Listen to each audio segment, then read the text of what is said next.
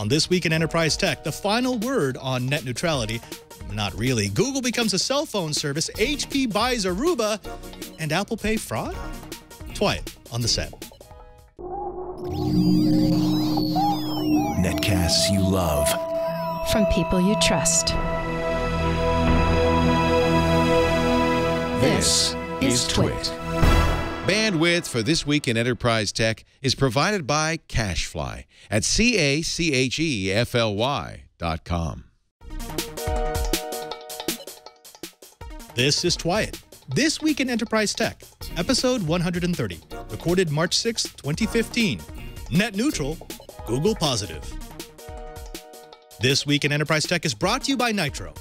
Nitro accelerates the way businesses create, prepare, and sign PDF files. Anytime, anywhere, saving you and your business time. To learn more and try it free for 14 days, visit gonitro.com/twit. That's gonitro.com/twit. And by HipChat. Collaborate, save time, and be more productive with your teams. HipChat is IM video chat plus file, code, and screen sharing all in one place. Invite your team members and get a free 30-day trial of the full version of HipChat at hipchat.com/twit.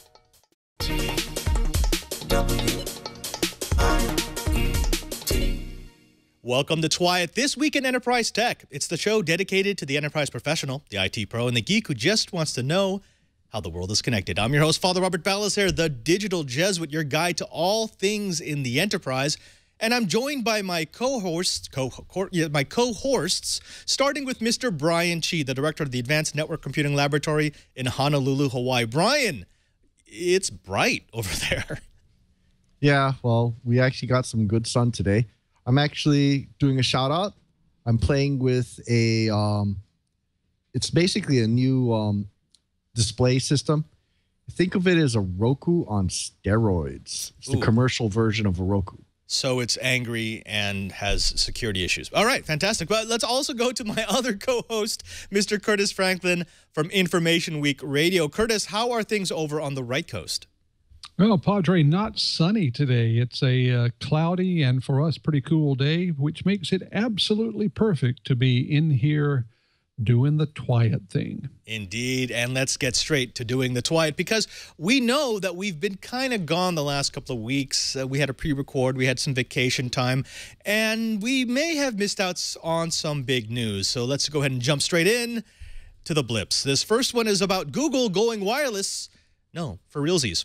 Straight out of Mobile World Congress, Sundar Pichai confirmed that IT wonks had been smelling and seeing for a while that cell phone users will be getting Google as an option. Google's getting to the mobile service provision business. Pichai explained to the crowd in Barcelona that Google will become an MVNO. That's a mobile virtual network operator. This comes a month after Google inked a deal with T-Mobile and Sprint to use their cellular and Google's wireless to provide wireless service to phones. Though Sundar took pains to explain that Google doesn't intend to be a carrier at scale and that they will work with existing partners, look for Google Wireless to be as disruptive to mobile carriers as Google Fiber has been to telco incumbents. In other words, yay Google. Two new Azure services go GA. Azure Search and Azure Document DB database services were announced by Microsoft on Thursday. These two services are going to add some serious oomph to Azure's out-of-the-box capabilities. Azure Search, the full-text search engine service, is generally available right now, while Azure Document DB will be released on April 8th. Azure Document DB is a managed, highly scalable, NoSQL document database service that designed basically to compete with MongoDB. Azure Search will enable developers to embed full-text search functionality into web and mobile apps. It supports 50 languages, tapping the natural language processing technology that's used by Microsoft Office and Bing. More cloud, more Azure, more capabilities. The battle for cloud app integration just keeps on rolling. Sorry, but the market is allergic to SuperFish adware, and Lenovo is finally catching on. In a move to fix the massive fallout from the disclosure that adware pre-installed by Lenovo could potentially be used to compromise a wide range of services on your Lenovo laptop, Lenovo has just vowed to remove all adware from their machines with an aim to become a leader in providing cleaner, safer PCs. My opinion is that I told you so. To Lenovo, oh sure, I have a bridge that I can sell you really cheap. Are you paranoid about security? Are you worried that the NSA is recording your conversations? Well, if you hate the idea that some script kiddie may own your device, never fear. Blackphone 2 is here. Silent Circle, the company behind the original security-hardened Blackphone, announced at MWC that the Blackphone 2 will be available in July. Sporting an 8-core processor, 3 gigabytes of memory, a 5.5-inch screen, and a larger removable battery, the Blackphone 2 will set you back $629 and offer all the same end-to-end encryption and device security as the original, but with enough of a spec boost to keep up with the Joneses. Watch your language. There's a new model out that looks for internet security threats. OpenDNS has introduced a new tool for security. NLP Rank is an advanced threat detection model that uses the malicious language of the internet to identify suspicious domains almost as soon as they're registered. OpenDNS security researcher Jeremiah O'Connor first got the idea for NLP Rank in November after Kaspersky Labs revealed details about the Dark Hotel campaign. O'Connor realized that the Dark Hotel attackers and the APT1 hacking group followed the same basic patterns when they were choosing the domain names they used in phishing campaigns. Hay says they're not quite ready to put NLP Rank into production. They want to wait until further testing proves the tool doesn't produce too many false positives. There's no question that the bad guys keep improving the attacks. It's really good to see something innovative from the good guys in response. In a move sure to have startups cheering, the Department of Homeland Security is relaxing its policy on work visas for spouses coming into the United States. Starting May 26, spouses will be able to apply for their own H-4 work visa while their spouse's efforts for an H-1B green card go unabated. Previously, if one spouse worked, the other had the option of being a housewife or house husband. Since an H-4 is quite a bit less expensive to set up, startups can take advantage of the spousal skilled labor pool previously going untapped. Take this one from the Captain Obvious file. Stingrays can disrupt cell service. Go figure. In a newly uncovered document detailing the use of cell phone interceptors, an FBI agent described how the devices had the potential to intermittently disrupt cellular service of wireless customers in the vicinity of the device. While this is a no-duh for those who understand wireless tech, the document included several other interesting tidbits. Among them, the stingers, which passed judicial review only because law enforcement agencies agreed to use them only in the case of emergencies, were in fact used far more often. In fact, in almost 200 cases in which stingrays were used in a jurisdiction in Tallahassee, Florida, only 29% of the use was determined to be an emergency. Now, when we come back, I know you're tired of hearing about it, but we got to talk about it because it's big. We're going to be diving back into net neutrality. But first, let's go ahead and take a moment to thank the first sponsor of the Twiat Riot. Now, let me ask you a question. Do you use PDFs? Well, of course you do. Of course I do. Of course we all do.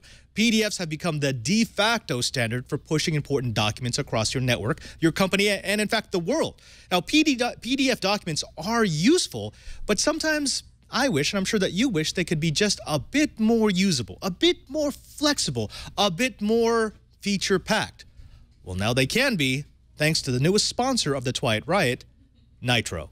Now, Nitro is the leading alternative to Adobe Acrobat. From individual users to large enterprises, Nitro gives you everything you need to easily view, create, prepare, and sign PDF files, delivering more value through a clean UI, simple deployment, and the best customer service in the business. Nitro lets you easily connect and host documents in the Nitro Cloud, enabling you to securely complete transactions with legally binding, let me repeat that, legally binding e-signatures. It allows you to print to PDF from any application using the Nitro Pro virtual printer, and it features simple one-click PDF conversion to any Microsoft Office format and back again. Now, with Nitro, you can add text anywhere on a PDF document, even if it doesn't have interactive fields, and it includes an intuitive set of tools that let you manipulate text, change fonts, customize layouts, and so much more. The engineers at Nitro base their tools on the Microsoft Office ribbon, so if you can use Word, you can use Nitro. No matter if you're transforming scanned documents or images into PDFs with OCR, searching through PDFs for specific pieces of information, or collaborating with colleagues and offering feedback, Nitro is the way PDFs work for you. Nitro Pro is used by over 500,000 businesses, including 50% of the Fortune 500. Don't you think it's time for you to try them as well? Now, here's what we want you to do. We want you to visit gonitro.com/twit to learn more about Nitro and their document solutions. And as a special offer for fans of Twit, you can try it free for 14 days. No credit card required. That's gonitro.com/twit. gonitro.com/twit. And we thank Nitro for their support of This Week in Enterprise Tech. We welcome back to the show your friend and mine, the Jiminy Cricket of This Week in Enterprise Tech, Mr. Oliver Rist. Oliver, thank you very much for coming back on to Twiet. Thank you for having me. Nice to be here. Now, since the last time you were on, the talk was all about net neutrality. And again, the talk is all about net neutrality. So let's dive straight back into net neutrality. Now, last Thursday, in a 3-2 decision, the FCC voted to reclassify Internet service providers under Title II of the Federal Communications Act. Now, this puts ISPs directly under the regulatory authority of the FCC. It makes it legal for the FCC to demand transparency in peering arrangements, something that they had previously not been able to do. And it also seems to make a very vocal part of the country believe that the Internet just imploded. But here's, let's put all the rumor and the hearsay apart. Here are a few of the things that we know. We know that FCC Chairman Tom Wheeler, Commissioner Mignon Clyburn, and Commissioner Jessica Rosenzweig, the 3 Democrats on the commissions, voted for the reclassification. We know that the 2 Republicans, Commissioner Ajit Pai and Commissioner Michael O'Reilly, voted against. We also have not yet seen exactly what they intend to do with the Title II reclassification. We should see that in the next couple of weeks. And 30 days after they release the details, it becomes law. Major ISPs like Comcast and Verizon have already promised to sue. They've already put their legal departments into motion. And we also know that the FCC has a huge war chest of about $20 billion unallocated from the last sale of wireless spectrum. So this legal battle could go on and on and on. These are the things that we know. But Cheebert, let me throw this over to you first. What are some of the things that we don't really know but are kind of now starting to pick up about what's going on in the net neutrality battle?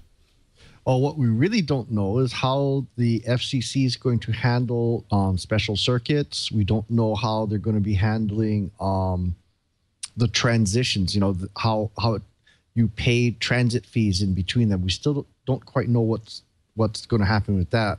We do have a little bit of a clue because of, you know, historically, they did similar actions when you started breaking up of the Bell system. So look at them possibly using some of those tactics.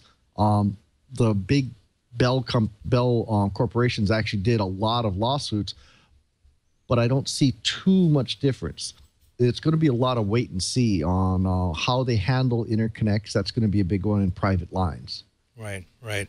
Oliver, let me throw over to you. What are you looking for specifically? I mean, yes, we need to know what the FCC is actually going to do. We want to see their regulations, their proposals in words. But what are the things that you think they need to tackle first? What do they need to tackle first? Half of me doesn't care. But honestly, I mean, they're going to wind up in court is where they're going to wind up.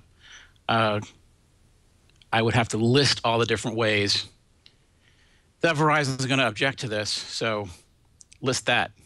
Okay. So they're definitely going to have to defend against Verizon because remember, Verizon was the company that made this necessary in the first place because they got the original net neutrality regulations thrown out.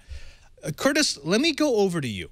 There's an interesting angle here in that you've got the large ISPs. You've got Comcast. You've got AT&T. You've got Verizon, who are crying foul, who are saying the same things that they've said this entire campaign, which is this is going to destroy investment. This is going to destroy infrastructure. This is going to raise taxes. It's going to raise prices. It's going to make everything not work anymore.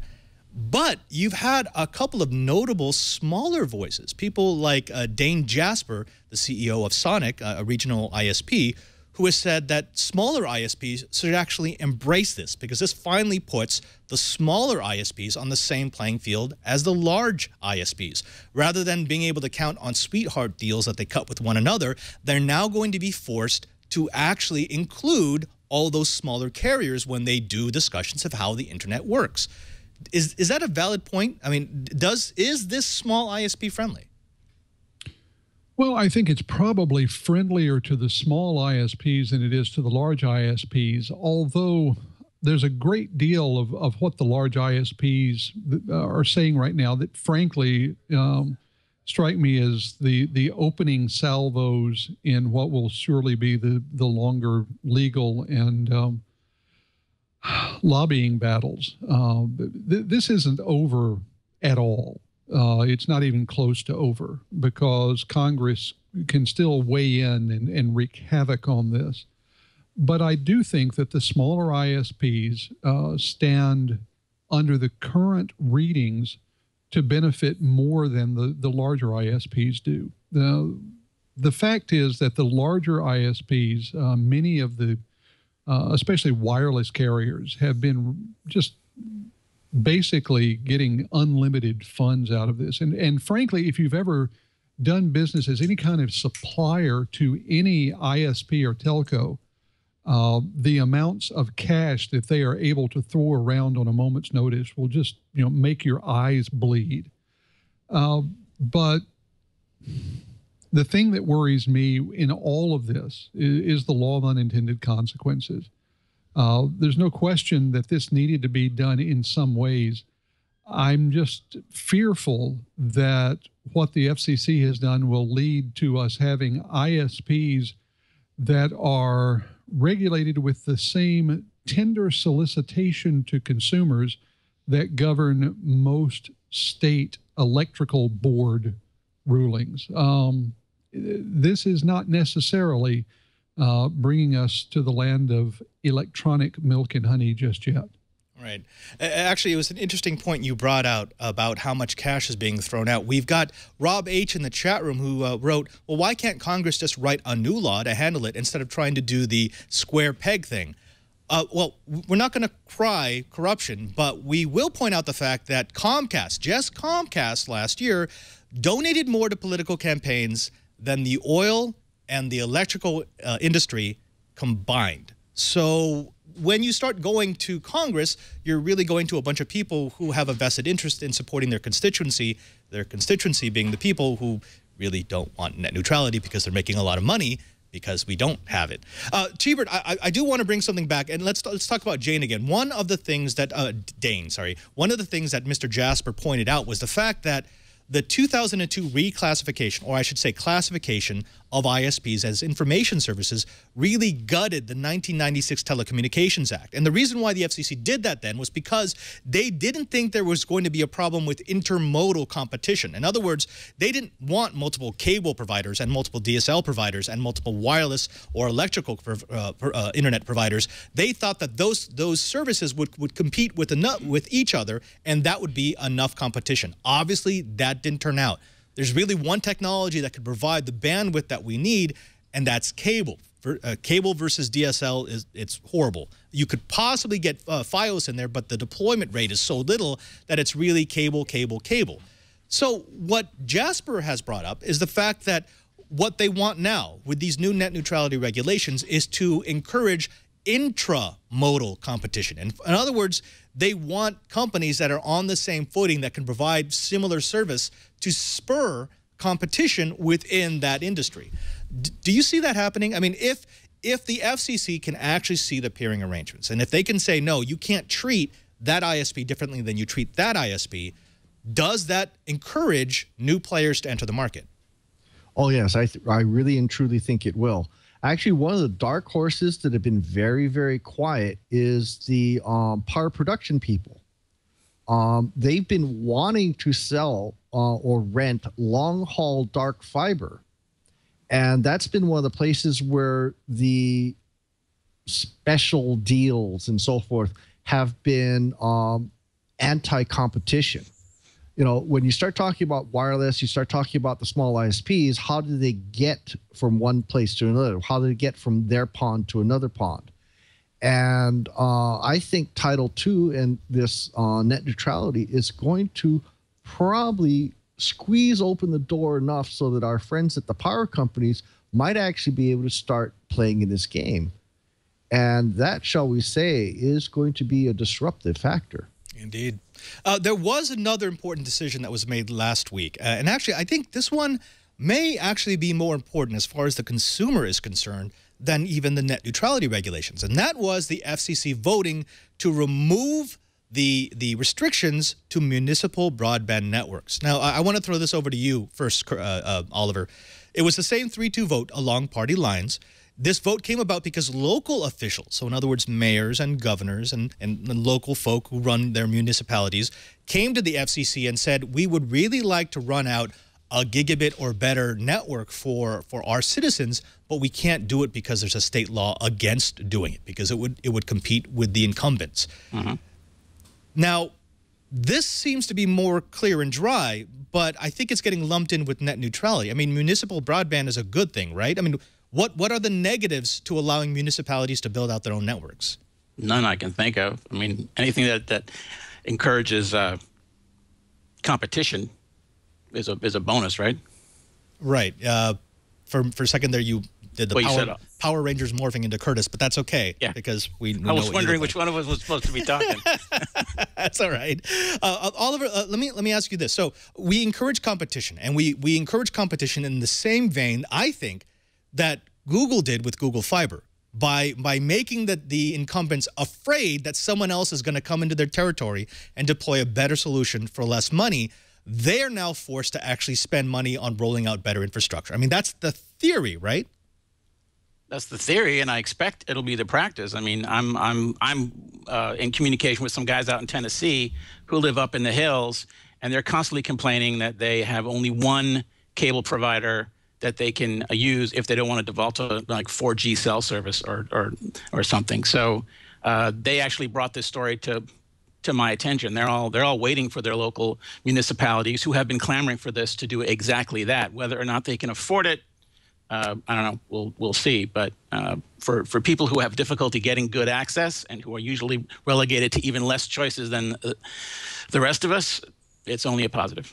Actually, Oliver, great point there. If they can afford it. This is one of these things that's often misunderstood or overlooked. In fact, one of the Google Fiber cities was actually a takeover of a failed municipal broadband rollout. They just did not expect to incur all the costs that they did. It was way more expensive than so they halted the program until Google came in and finished it under the name of Google Fiber. Let me throw this over to you, Curtis.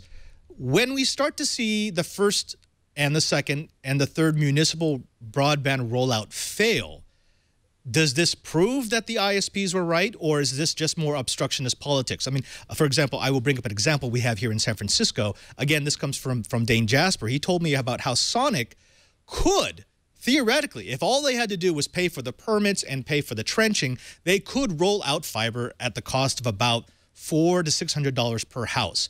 But because they have to go through all the obstacles that are put up by the incumbents who will challenge them along every step of the way, it costs $5,000 for every house that they pass, even if they don't run to that house. Does that remain, or does this removal of state restrictions on municipal broadband just now mean that cities are going to meet that same sort of resistance? Well, I don't know that cities will meet the same resistance. It depends largely on the nature of the contract that exists between the incumbent and the city. The nice thing is, what this does is that it allows that battle to take place on that level. In other words, if it's coming up, if a city is coming up towards the renewal of the contract with an incumbent, then they can negotiate a city-run system into the contract if the provision for one doesn't exist earlier. And it means that they can go ahead and move forward with something like wireless if there's no mention of that at all in the contract. So it lets it happen on a contractual basis between the city and the utility, the incumbent that they're dealing with.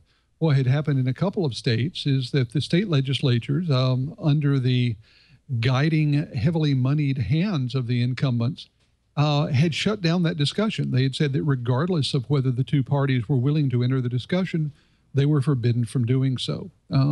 This doesn't mean that every municipality will be able to do it, even if they want to, but it means that the discussions can start, and that's not a bad step in and of itself. Right. Cheebert, I'm going to give you the last word here because of the four of us, you are the only one who actually had a hand in deploying something that could be considered a municipal broadband network.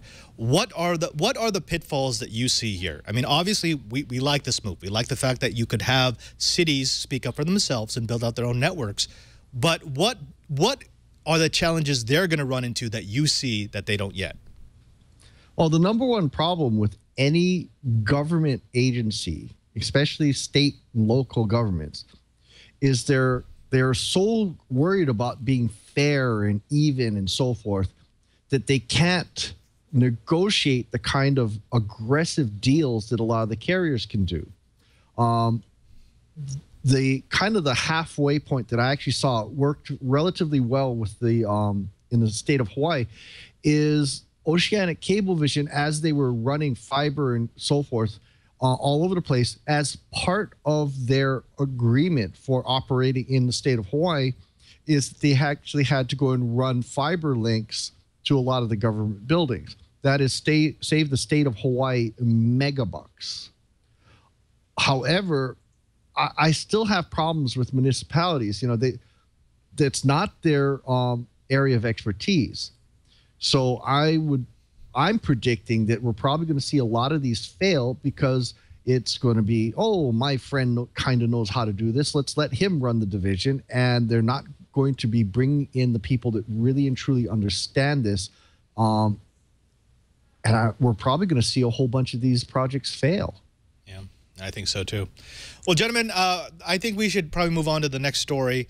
That will be the last time we ever talk about net neutrality. I'm sure that it will never come up ever again in any future episodes of This Week in Enterprise Tech. That's the last word. Thank you. No. Okay, no, but let's go ahead and move on to something else that actually is big news. And we have one of the people who helped to break the story here on the show. That's HP buying Aruba. A computer networks and services giant, HP, is buying wireless solutions company Aruba Networks. And here's, again, what we know. We know that Aruba sold at $24.67 a share, which means it wasn't really a premium over the regular price. That puts the acquisition price in the ballpark of $3 billion, plus about $300 million in cash that HP will get in the purchase. Aruba is a wireless and mobility solutions provider. HP already has their own wireless solution, and they've integrated Aruba's ClearPath technology into their IMA, which is their big selling intelligent management solution center. Now, this is part of Meg Whitman's strategy announced last year to split the company into two pieces. You're going to have the enterprise side and you're going to have the consumer side, the printers/PCs. HP's networking sales fell in the first quarter of 2015, down 11%. However, Aruba sales increased, totaling $729 million in 2014 and on track for $1 billion by 2017. Aruba CEO Dominica Orr and CTO Kiriti Melkote, will stay on to lead the new wholly owned division of HP. Curtis, I'm going to throw to you because you actually wrote the story that we're quoting. What are the signs? Because you talked about these signs of getting it right or wrong. What are the signs we'll be looking for? What would be the right thing to happen in the next 6 months? What's the wrong thing? Well, I think what everyone is saying constitutes most of the right thing is if HP pretty much leaves Aruba alone. If you look at another acquisition that might be the model for this, if you look at what Dell did with SonicWall, Dell bought the company, but didn't go in and immediately disrupt the culture, didn't immediately go in and change out the management. They pretty much left the company alone. They started integrating it more heavily into their management systems, but generally left it alone. Most observers are hoping that's what happens with Aruba. HP had already begun OEMing Aruba access points. And as you say, they had already started integrating Aruba into their management system. So the groundwork has been laid on the technical side to do the right thing. If we see a bunch of people leaving, if we see a sudden replacement of existing Aruba management with HP longtime managers, I think that will be a key sign that things are going very wrong. If the biggest change that occurs is the label on the access points and wireless switches is changed to read something like Aruba by HP, then that will be a sign that HP has learned some lessons and they're getting things right, because there is almost universal recognition that wireless is one of those areas that HP has fumbled badly in the past half dozen years. So let Aruba be Aruba. That's the sign of the good. Exactly so. Okay. Oliver, I want to throw over to you because this is definitely in your beat. This is a blockbuster acquisition. There are some people who feel that maybe this is a panic buy. HP did take a big drop in the division that's supposed to be making the money. They know the consumer division's kind of flat. You're not going to make a whole lot because the margins are horrible. But the enterprise, the service side, the server side is supposed to be making them cash. 11% drop in the first quarter of 2015 is absolutely the wrong direction. In the meantime, you've got Aruba who seems to be going in the right direction, but people are going to ask, what's the value here? I mean, yeah, Aruba makes a good product, but HP makes its own wireless system. So they're just going to abandon that and brand Aruba? No, they're going to do exactly what Zuckerberg did when he bought the chat app, right, for $19 billion. He didn't buy it for the tech. He bought it for the business. So they're looking for Aruba's customers. If HP wanted to build something that is similar or even the same as what Aruba has, they could do it, right? They got the billions, but they don't. That's not what they're hunting. Okay, interesting. Okay, so Chee, let me throw that over to you because that's also a very interesting angle to take, which is HP's after the customers. They want the Rolodex. They want the people who have already bought into Aruba system that they can continue to service and upgrade over the years, hoping, of course, to grow that estimated $1 billion by 2017. But they didn't go after a company that has amazing tech and IP. Aruba's a good company. They make good gear. But I can think of at least 3 or 4 different companies that offer what could be considered the next generation of wireless, who could have sold for a lot less and given HP some very distinctive IP, distinctive technology. So again, I'd ask, what's the play here? Aruba instead of Xeris or Ruckus or one of the others that have tech that's not yet being implemented across the industry? Well, actually, I think I agree with Oliver. They want the Rolodex. The other thing that people keep forgetting about Aruba is Aruba has licenses that have to be renewed annually, and it's by the number of users. So that's a continuing stream of revenue. So that's another thing. However, my spin on this is keep in mind, HP is investing very, very heavily in software-defined networks. And the enterprise with BYOB wants wireless. It's a premise. You got to have it if you're going to be playing the BYOB game. Now, what Aruba does have is they've got an architecture that allows you to literally extend SDN into the wireless without a huge amount of redesign. So I disagree with Oliver in one thing, in that I think they did kind of want some of the technology in addition to that Rolodex. Right. And just to be clear, Oliver didn't say that they didn't want the tech, because Oliver will be mad at me. That's right. Damn straight. Okay. Gentlemen, when we come back, we're going to be talking about Google wanting to move into the cell phone service provision business and Apple Pay, now with fraud. But before we do that, let's go ahead and take another break to thank the second sponsor of the Twiat Riot. Now, if you work in a team, you know that team communications aren't the same as normal communications. You can't just send off an email or an IM or a text. You need some sort of institutional memory. You need a way to keep everyone in sync. You need a way for those bits and pieces of communication to make sense for the team. Now, you could cobble together a couple of different solutions. You could maybe go to this vendor and that vendor and try to get best of breed, or you could go to one place. You could go to HipChat. Now, it's a communications tool that is specifically designed for businesses. HipChat is IM, video chat, document sharing, screen sharing, system updates, and code sharing integrated into one simple platform. Email is too slow. Meetings get sidetracked, and regular IM just doesn't cut it for groups. Video chat can be frustrating, and sending documents doesn't really mean anything if it's just filed in a folder that gets forgotten. But HipChat combines all of those tools, makes them make sense, and keeps your team in sync. And it works from any device, no matter where you are or what you're using. Best part, HipChat integrates with the top developer tools like GitHub, Jira, Zendesk, and more. Go to the website today and check out the 57 services that HipChat plays nice with. HipChat brings your entire project and team communications together, and really, can you ask for more from your business communications suite? Now, here's what we'd like you to do. We would like you to get your team on the same page in seconds. There's a freemium version that you can use free forever, but for the next 30 days, you'll also get the full version of HipChat, which includes the bonus features of video and screen sharing. You can try HipChat free, no credit card required. Visit hipchat.com/Twyet. That's hipchat.com/Twyet. Sign up, click on the Start Chatting button, then invite a few team members and try it free for 30 days. And for the first 100 signups, HipChat is going to extend their 30-day free offer to 90 days. Remember, that's hipchat.com/Twyet. And for the first 100 signups, HipChat again is going to extend their 30-day free trial to 90 days. HipChat, your team, your project in sync instantly.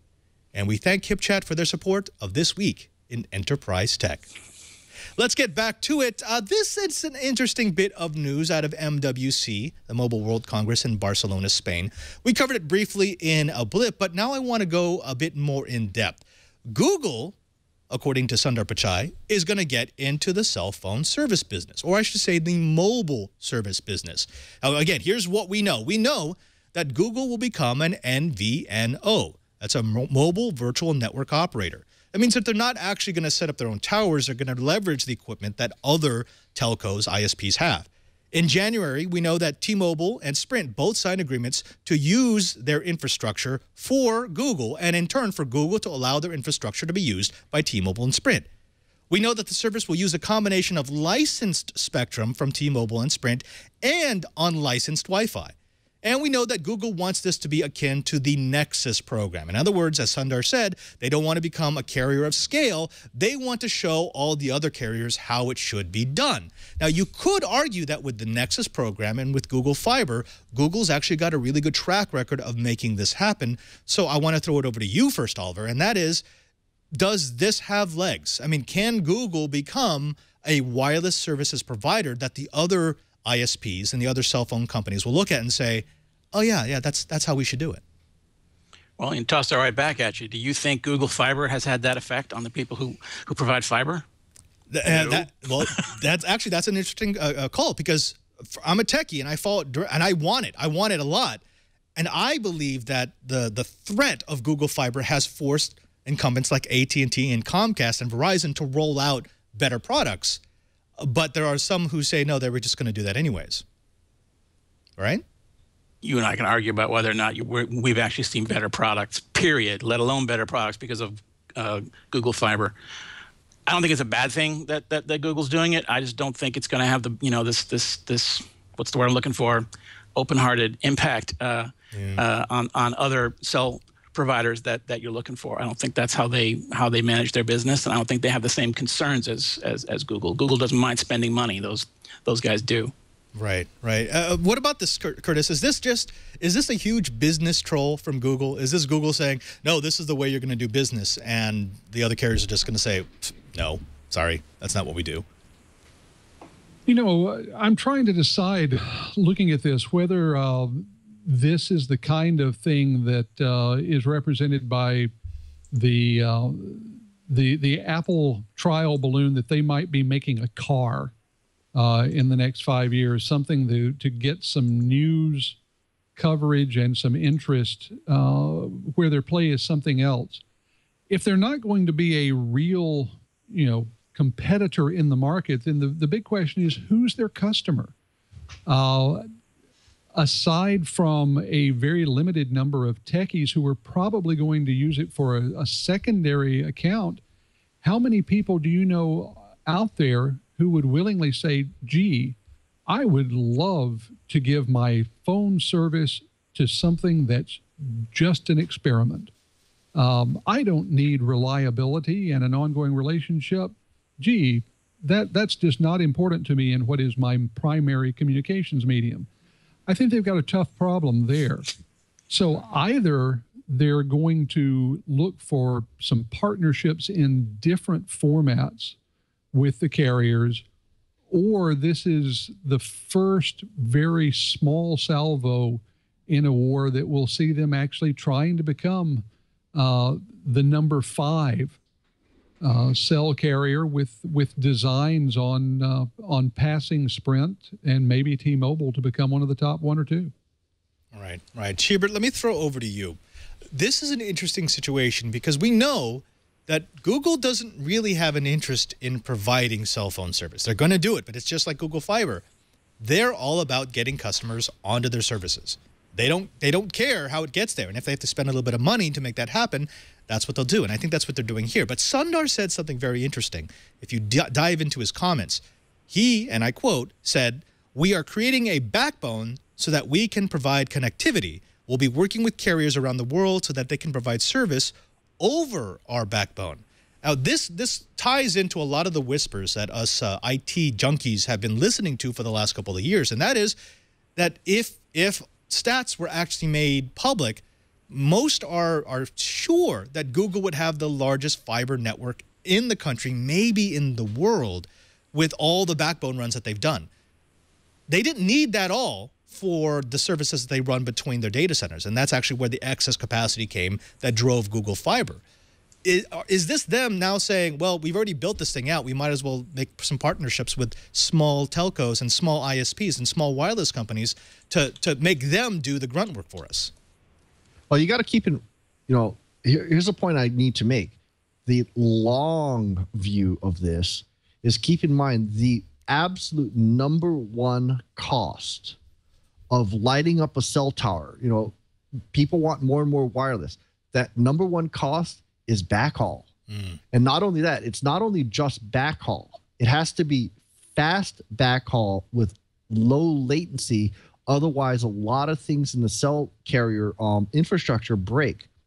The #1 user of precision time switches anywhere are mobile carriers because they need the precision timing. So that's exactly what Google's providing.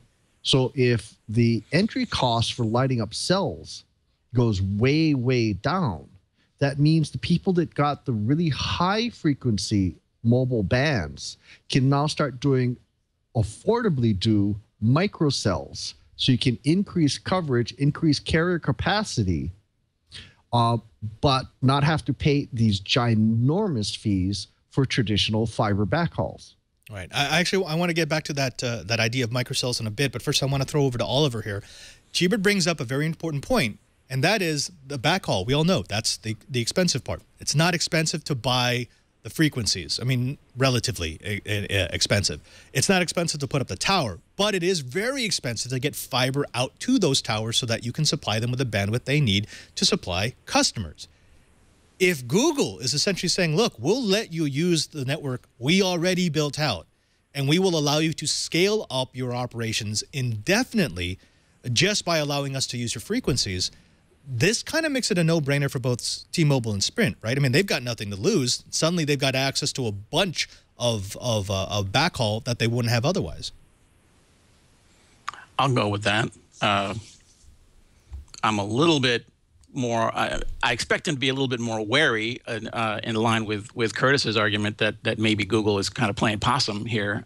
But yeah, if I'm T-Mobile and Sprint, especially if I'm Sprint, anything really is what I'm going for now. Just anything.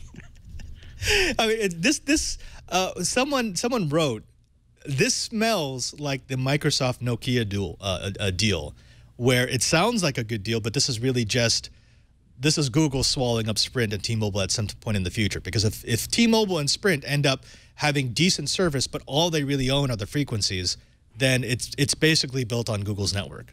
What about that, Curtis? I mean, is this the grand? Let's get conspiratorial here. Is this the grand Trojan horse? Is Google entering the cell phone service by eating up #3 and 4?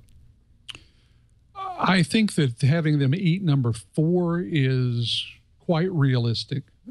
Sprint is not having the best time out there right now. Number 3 is a little harder simply because it's part of Deutsche Telekom. It's not just the U.S. version. Now, what that would mean, especially in Europe, is iffy to try to figure out just because of the fascinating relationship that Google has already with any number of European regulators. But Google Sprint is something I could imagine happening before too long, just because it does make sense. Sprint is number 4 and falling behind. T-Mobile is a bigger swallow, but Google Sprint, yeah, I can see that one. All right. I want to throw the last one to you, Cheever, because this does get into that mesh. This gets into that the technical side of the issue. I remember we covered this in episode 112 of Twite back in October of 2014. Google last year introduced technology that would allow them to deploy hotspots without having to run expensive backhaul. Their Google broadband rollout used 3 different wireless systems. It had 8 gigahertz 802.11 AG and AC for local. It had 24.2 gigahertz for mesh wireless. That was Ubiquiti's 25 gigahertz point-to-point wireless that could deliver up to 1.4 gigabits per second up to 13 kilometers away. And then it used a 71 to 76 gigahertz millimeter wave radio for long haul, for the backhaul that could deliver up to 10 gigabits per second up to 25 kilometers away. Back then, it was a curiosity. It was one of those interesting projects that Google was working on. But in the light of this deal, in the light that Google wants to use licensed spectrum in addition to unlicensed spectrum, now this makes sense, right? You just install a couple of these and you can light up every tower in a city. Well, not only that, the key word here is mesh. What is the number one pain point for a lot of ISPs? It's someone going in with a backhoe or drill. Someone actually just posted a picture in the chat room during Twill of a guy coring to put in a telephone pole and managed to wrap around the drill bit a whole bunch of fiber optics. This happens a lot more frequently than anyone would like to admit. So when you have a mesh where you can do self-healing wireless networks, you've suddenly got the possibility for a ultra-reliable network where you can very quickly heal around problem areas. So if a portion of the city goes down, say there's a power outage, you can still heal around it. That's got some really, really interesting possibilities, for reliability, for safety, being able to go and sell special services to ambulances or police and things like that. So I think this is actually going to open a bunch of new markets for Google. And I think one of the other things is it's going to be used to go and attract more and more of these carriers to take over the world. Indeed. Well, gentlemen, this next story, I got to ask first, do any of you use an iPhone? I don't use an iPhone as my daily driver, but do any of you? Never. I do. You do? Have you used Apple Pay yet? I haven't, largely because the phone that I use is an iPhone 4. Oh, okay. So I'm just one level above the, oatmeal box with kite string. Now, I will say I've tried it. It's interesting. It's an interesting tech. It actually worked quite well. But there's a story coming out from a security researcher now that it has some disconcerting news about Apple Pay. And Oliver, I'm glad that you're on because you were the man who called it right when we were talking about credit card breaches at Target and some major U.S. retailers. The phrase that you said was, when they start feeling the financial pain, that's when they're going to put in the time, the effort, and the resources to get serious about security. Well, we've now got an issue with Apple Pay. Of course, it has a lot of buzz. It was rolled out in a big way with some big names signing up to offer Apple Pay options. Apple signed agreements with the banks that provide about 90% of retail transactions. They zoomed up to 1% of the total digital payments in just a few months, and 2 of every $3 spent on so-called contactless payments with Visa, MasterCard, and American Express were on Apple Pay in the first quarter of 2015, last month of 2014. However, there's now another Apple Pay buzzword, and that's fraud. A mobile payment consultant by the name of Cherian Abraham described the state of fraud in Apple Pay as rampant. Now, this may come as a surprise because Apple Pay security is actually very robust if you look at the technology. Not only are the devices protected by passwords and fingerprints, but the transaction itself is protected by tokenization, which basically means that at no point in the financial transaction is any sensitive information exchanged that can expose private customer information. However, what Abraham found was that there's a problem not in the iPhone or in the tokenization, but in the way that Apple handles provisioning of a credit card that is associated with Apple Pay.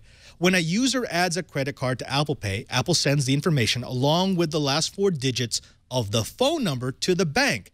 Most of the time, no significant additional identity confirmation is requested or provided because banks are in such a rush to get part of the Apple pie. And Apple isn't responsible for fraud, so they haven't felt the need to up the level of security as far as the provisioning system is concerned. What this all means, according to Abraham, is that the rate of fraud, which can vary from bank to bank supporting Apple Pay, has, in his research, been as high as 6%. 6% of the total transactions on Apple Pay were frauds. Oliver, let me throw this out to you. Is this... We thought once we started moving to these new next generation payments that this sort of fraud would be a thing of the past. We're seeing it again. What's the issue? We did. I don't remember thinking that was going to be a thing of the past. At all did I remember thinking that was going to be a thing of the past. But okay, if you did, no. If you go back to what you tell me, I called it correctly with they're not going to change anything until they feel the financial pinch. Then it's going to be tough looking at Apple, right? As far as I understand it, they're not responsible financially for any of this fraud, right? It's the banks. Mm-hmm. And I was reading a description of how this actually works, and there's a pretty good argument to be made. It's the bank's fault for the types of questions that they're asking and the types of requirements that they have for authenticating. It's not necessarily Apple's fault. But I think both sides need to do better. But if it's going to be the Oliver method, then we're going to have to look at the banks first. All right, right. And I get that. And actually, that's what I want to throw over to Curtis, because Curtis, Apple gets 0.15% of every transaction that's made. So they have an incentive to just allow this to happen, especially since they're not responsible for the fraud. The banks, their incentive comes from the fact that they want to become the Apple partner. They want to become the bank that Apple Pay uses the most. So they don't want to put a whole lot in the way of provisioning these cards. They're just going to take the loss after fraud is taken out. So, going back to Oliver's very prophetic words about the old credit card system, where does the pain come in? If both sides are basically willing to say, we're going to take the fraud because we just want to grow this thing as fast as possible, it doesn't seem like there's a lot of impetus to make the provisioning more difficult. If I tell a bank I can reduce your fraud rate by 5%, but your Apple Pay provisioning is probably going to drop by 50%, there's no bank on the planet that's going to take it. Okay, now here's the interesting thing, and something that I don't know, and that is whether a payment made through Apple Pay or for that matter Google Wallet or something like that is considered a card present transaction or a card not present. The fact that so many people are willing to accept these and that Apple can do a 1.25% override makes me think that they're probably treated as a card present transaction. And if that's so, then the actual liability lies not with Apple and not even with the bank, but with the card association. So with Visa or with MasterCard or Discover or American Express. And that makes the impetus to get this right even more difficult because, of course, those associations, especially in the case of MasterCard and Visa, it's a broadly shared liability, and 6%, while it's high, isn't outlandish. To me, the interesting thing is that no one is saying that this is a failure of technology. The Apple Pay system hasn't been cracked. It is a human factors failure. Like Oliver said, they're not asking the right questions. They're not making sure that the individuals using the technology are trustworthy. And that's a whole different level of problem because it can be so quick and so many assumptions are made about people who are using it. My strong suspicion is that the level of fraud that we're seeing isn't dramatically higher, if it's higher at all, than the standard levels of fraud. What we aren't seeing, though, is a reduced level, and that's what everybody is hoping for, because reducing the fraud level by even 1% would more than allow people to jack up the intermediate skims, like Apple's 1.25%, while leaving everybody else happy as can be. Right, right. And actually, to that point, what they found is that regular plastic, the old non-chip and pin credit cards, had a fraud rate of about 0.1%, which sounds a lot lower than 6%, but you have to remember the volumes of transactions on those two technologies they're non-comparable. It's ridiculous. I mean, digital payments have not yet caught up. In fact, if you talk about digital payments, the leader in digital payments is not Apple Pay with 1%, or even Google Wallet with their new acquisition is 4%, but it's PayPal with 78%. And all of that combined still doesn't add up to what you get with the old credit card. So we got to talk about scale here for a bit. But Cheebert, I want to throw this over to you. I think Curtis is absolutely right. This is not a failure of the technology. No one broke the encryption. No one broke the tokenization. This is simply maybe a transitional part where people haven't really figured out how to verify a contactless payment system. Because the way that the fraud works is this. You have people who are stealing credit cards. They'll provision that onto an Apple device, onto an iPhone. They'll go and they'll basically buy a bunch of gift cards. And because it's on the phone, no one's checking ID. Well, at some point, we're just going to move to check ID whenever someone makes a contactless, yes? You know, who knows? The industry swings back and forth, and the pendulum is we want to create market. Sooner or later, one can only hope, someone's going to look up and say, wow, this is actually costing us a lot of money. Let's go do something about it. So we'll see. I don't know. You know, the automated verification systems that are on the back end on websites and so forth have gotten significantly more secure over the years. Maybe what we might see someday is maybe there's going to be like a hash of the value for the fingerprint that goes along with it.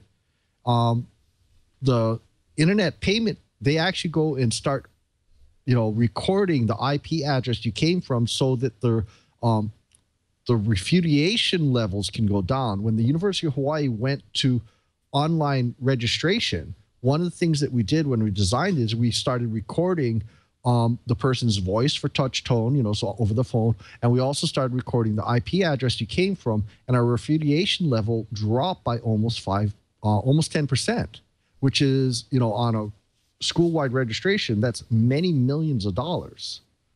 So I can see the same thing happening. Eventually, someone's going to figure it out and say, hey, let's go and hold on to the cache of the fingerprint that's being used in Apple Pay.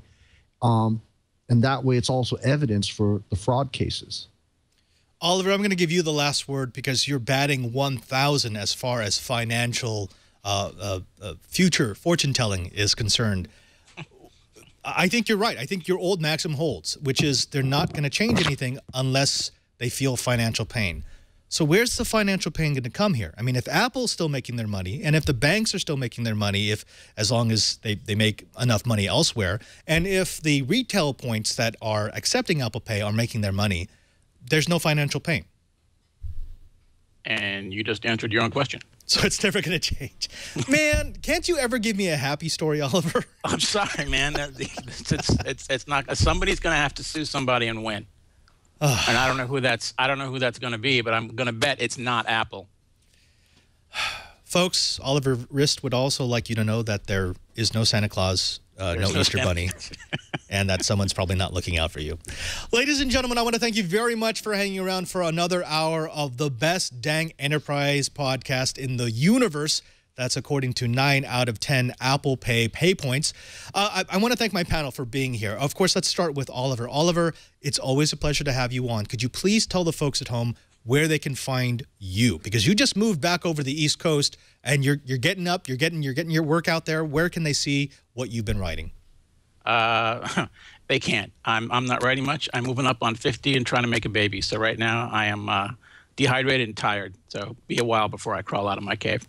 Okay, and I'm pretty sure we don't want to have people check up on you making a baby. So exactly. Oliver Rist, stay the hell away from we'll have you back on. Also, thanks to my co-host. Let's start with you, Cheebert. What's going on in your part of the world, aside from you playing with some very interesting sensor technologies?